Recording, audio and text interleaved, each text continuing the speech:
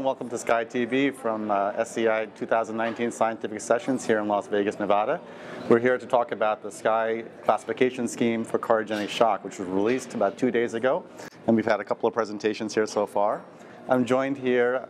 My name is Dr. Srihari Naidu. I was the chair of the document with Dr. David Baran, who is the co-chair of the document, Dr. Shelley who's a heart failure specialist, and Dr. Cindy Grines, president-elect of SCAI. So let's start this off with you, Dave.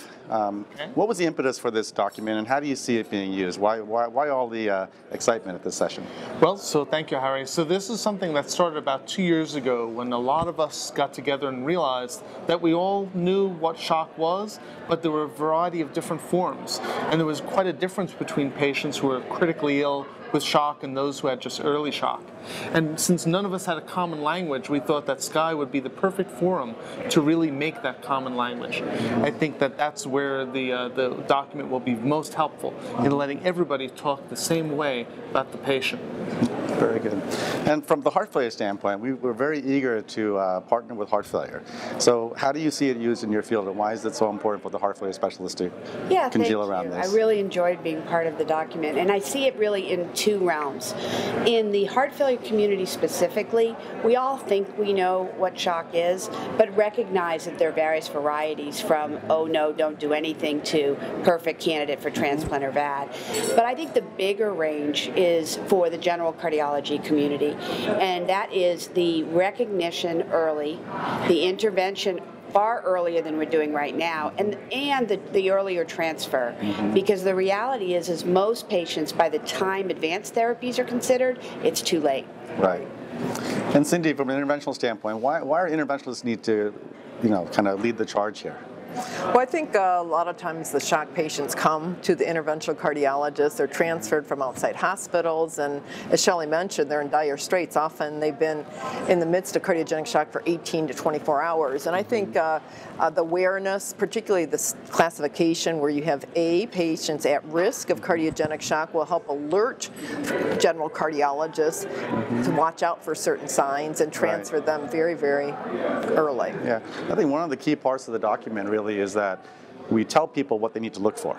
Physical exam findings, biochemical markers. So inherently we'll tell people that they do have to check lactate, they do have to check hemodynamics, the right heart cath has to go in. We talked in a recent session that it's not going in routinely, so we're kind of giving a sense that this is what we think the consensus opinion on how to treat these patients is. What do you think? Where do we go from here? Will this be taken up by the community? Well, I certainly hope so as a heart failure doctor. I think getting the language down is first so that we can all speak the same language. Right. Then we can truly start to study it, and we can start to educate through this document.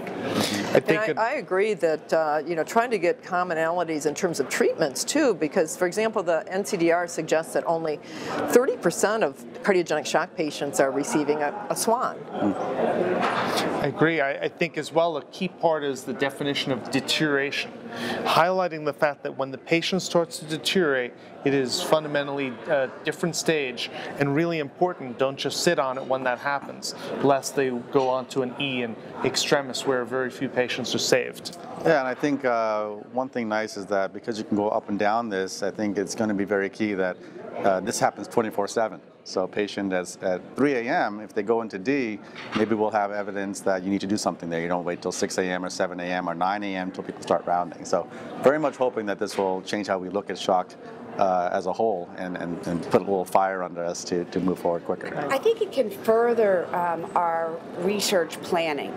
The reality is if you look at all the shock trials that are out there, we're not really bumping the needle at all in survival. And I think it's because we've been treating everything. And if we can truly utilize this as defining the types of shocks that we can do trials on, then we can determine the right interventions. Yeah, I think that, Yeah, I agree 100%. If you look at the cause of mortality in cardiogenic shock, it's often those patients who had cardiac arrest and they die of anoxic encephalopathy. Right. And we're not ever going to impact that by treating their heart.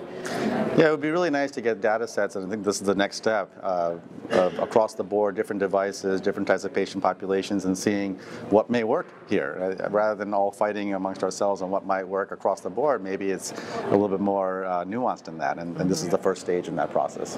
Well, I want to thank everybody for coming. I think there's more to come, and I want to thank SCAI-TV for the opportunity.